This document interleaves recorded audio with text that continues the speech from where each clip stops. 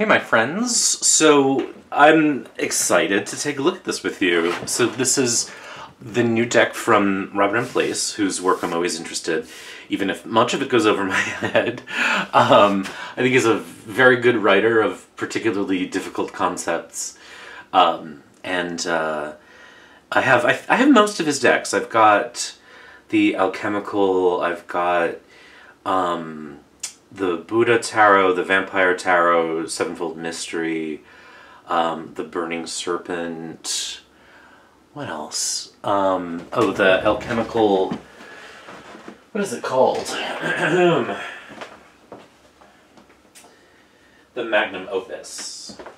The Alchemical Magnum Opus, which is sort of a distillation of his Alchemical Tarot. But anyway, so I'm a fan definitely of his art and definitely of the ways he creates his work. Oh god, I'm such a mess. I'm working with the dullest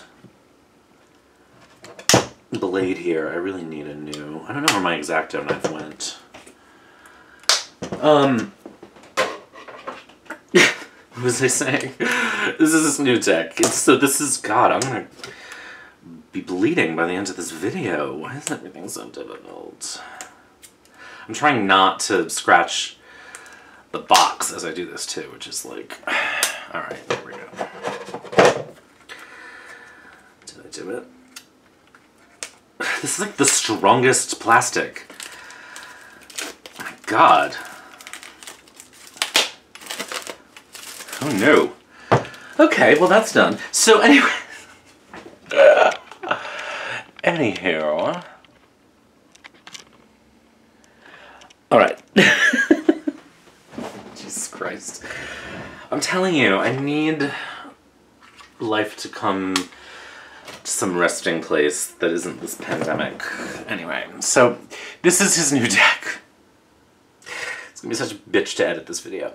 So this is the Alchemical Tarot of Marseille, an interpretation of the French tarot that references alchemy and the Hermetic texts by Robert Place, and it is a deck and book set, and it is beautifully done in this cloth, this sort of luscious red cloth box, which it sort of pulls out, and then we have the cards and a little booklet, and the cards are gilded. As you can see, we'll unwrap this. And then we'll have the guidebook. So, copyright 2021 by Robert Place. And then there's a little introduction. There's actually wrote a large introduction. And then it goes into the trumps. And then just a little bit about the suits. And there is a sort of narrative. If you've read his book for the Alchemical Tarot, or the Sevenfold Mystery Tarot, or his giant tome, then you'll know that there's a sort of mystery alchemical narrative, not a mystery, but an alchemical narrative that he uses to explain it. Now, I'm gonna preface this by saying, like, I couldn't care less about the alchemical stuff, right? Like, that's fine. It's not me. It's interesting. But I do, I will say that he does sort of write these things in a way that makes sense, and that, you can understand where he's coming from. And he does a nice job drawing a line between the theme that he's working with and the deck. I think the best example of that is the Vampire Tarot, because when I first saw that deck, I managed to get a copy of it, but it didn't have the book with it. And so I walked through the deck and I thought, oh, this is really great, but it wasn't until I finally got the book where I was able to understand some of the choices that he made, and I said, oh, okay, now I get why Nina is the High Priestess, for example. And then with the Buddha Tarot, you sort of can't use it without the book. So he writes and he makes really smart choices. So that's really what's interesting to me. Plus, anything Marseille themed, I'm curious about.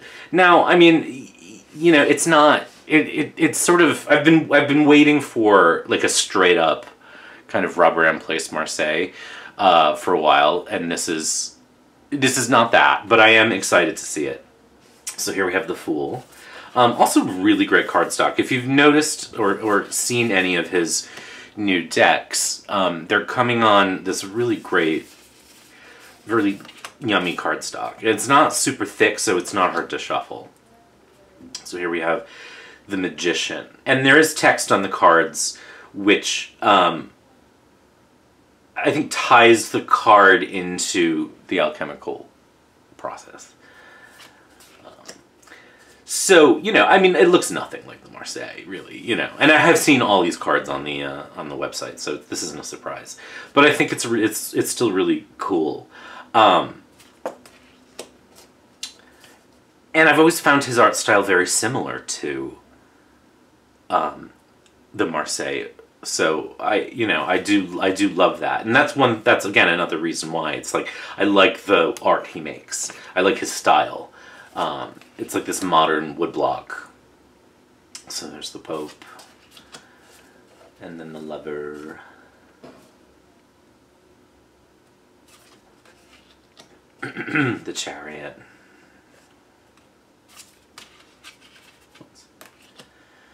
Justice. The Hermit.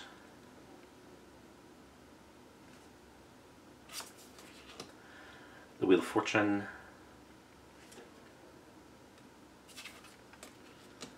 Force. La Pendue, the Hanged Man.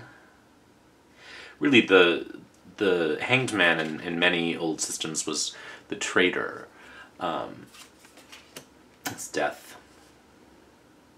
So it's got the simplicity of a Marseille, but it doesn't have. It's not a copy of it. And there's definitely these elemental and astrological symbols.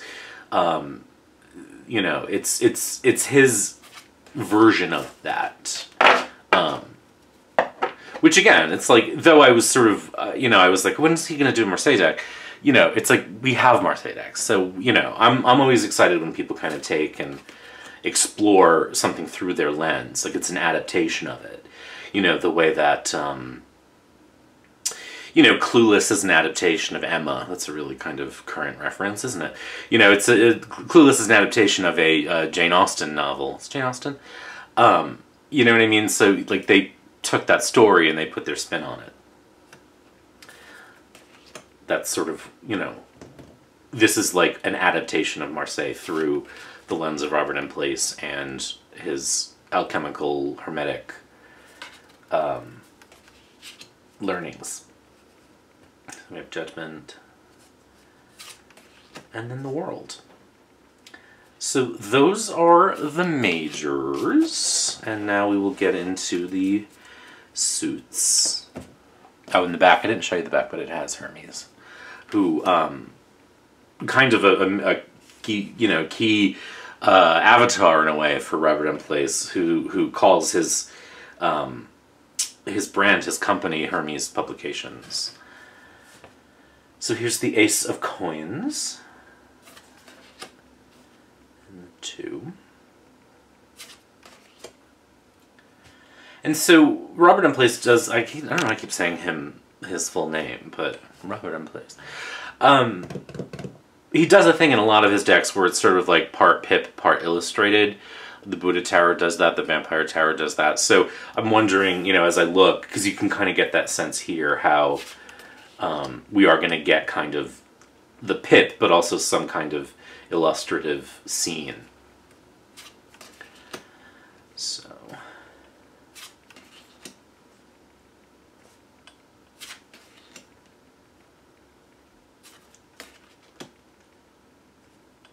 it's just a really well done deck, and also I'll give him credit for not making all the coins exactly the same, which is easy to do. And my guess is that these coins represent people or elements in some way. So here's the Page, the Valet, and then here's the Knight, the Queen,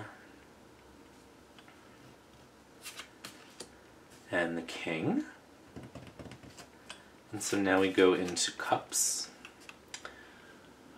There's the ace of cups. Whoops. The 2. The 3. The 4. There seems to be an elephant on the 4 of cups, and I can't remember why. But he does write about it. Because it's the exact same, it's not the exact same thing, but there's an elephant on the 4 of cups in the Sevenfold and the Alchemical. It's the 5. 6.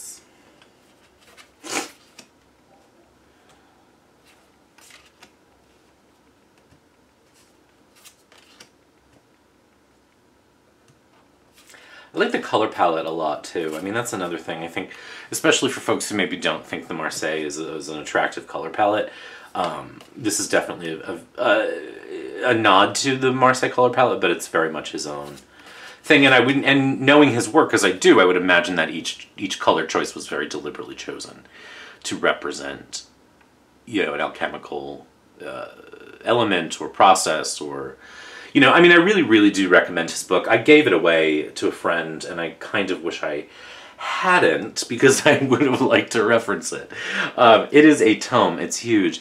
I tried to read it on an airplane once, and I couldn't even fit it in my lap, because it's that big. But I really do recommend it, because it explains all his decks really well.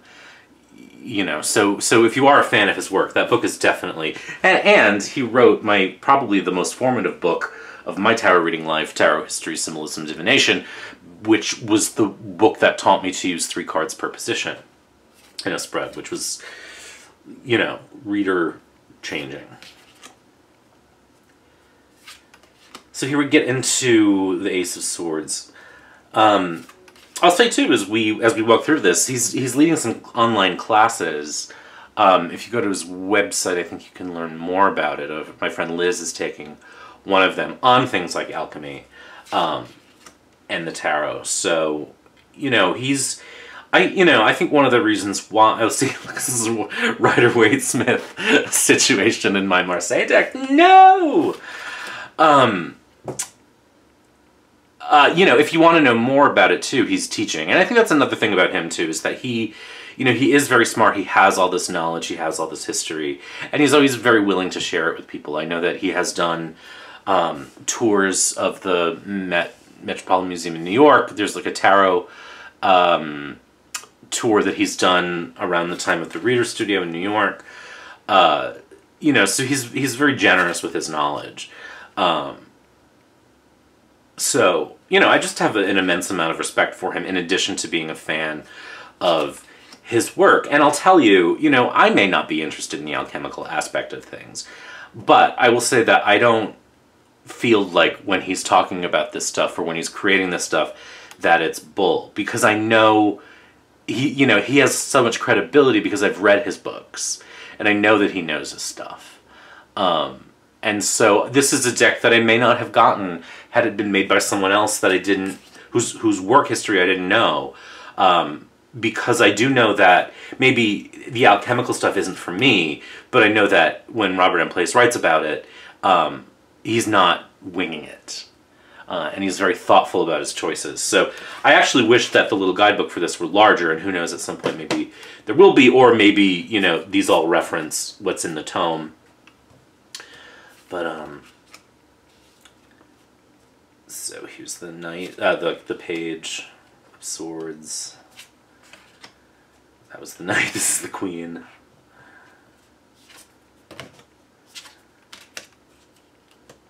I really like the courts a lot, and I like that they're in French. So now we get into the wands, and this is so...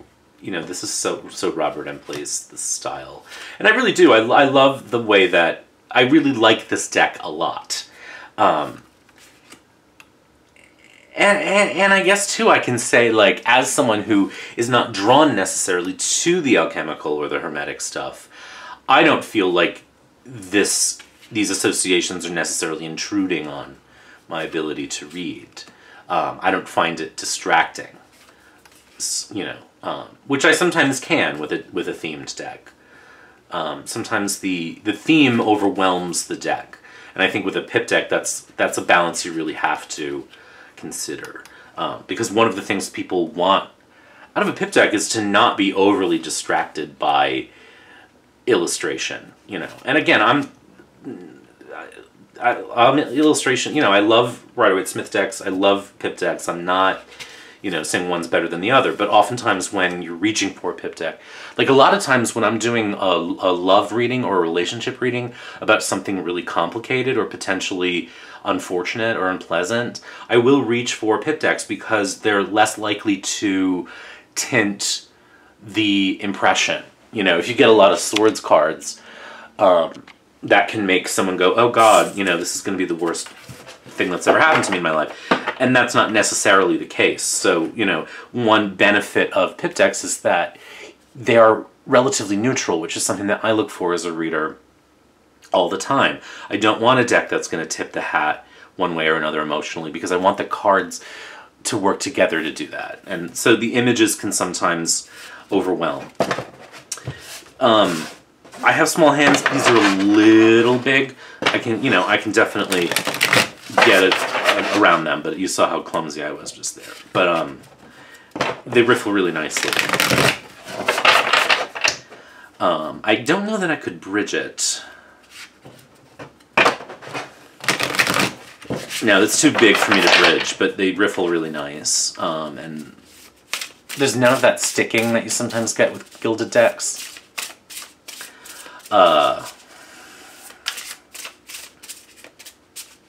So let's lay some out.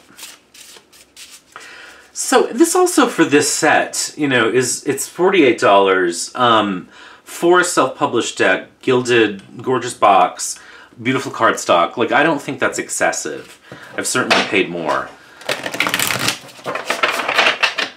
And he does have a special edition now of the Alchemical that comes similarly packaged in green.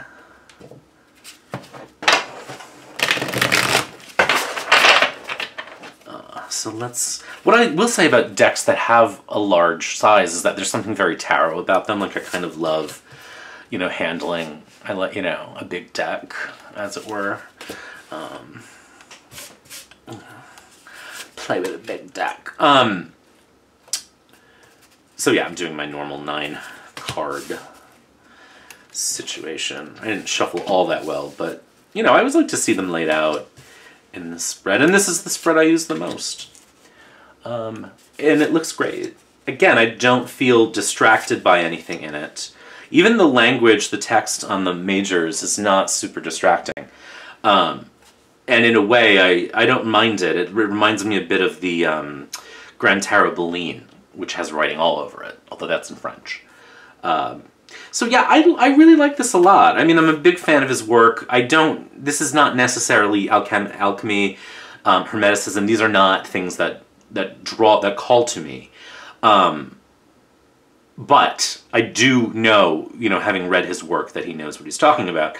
And I think just as a pip deck, this is really gorge. And it's so well produced, you know, and I'm like really delighted with it. And, you know, that's saying something, because this year I've just, like, here we are, like, I just want my vaccine and I want to, like, see friends again. Like, I haven't been delighted with anything in weeks. I just sort of feel unsensitized to everything, so go figure. So that's it. That's the Alchemical Tarot of Marseille by Mr. Robert M. Place. And I pre-ordered this, so it came relatively quickly, but I know it's up for sale on his shop. So I really like it. I hope you do too. I hope you're well, be good, and we'll see you soon.